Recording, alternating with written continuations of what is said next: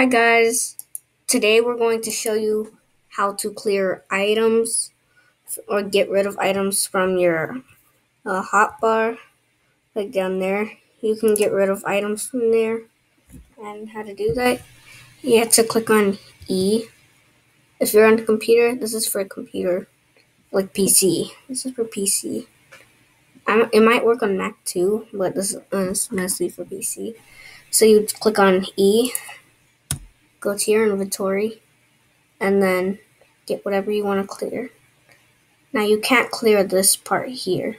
You can't click like how Nintendo Switch you can click Y to clear the stuff here. You can't do that on computer. There's just no way to do that. I don't know how, but you can.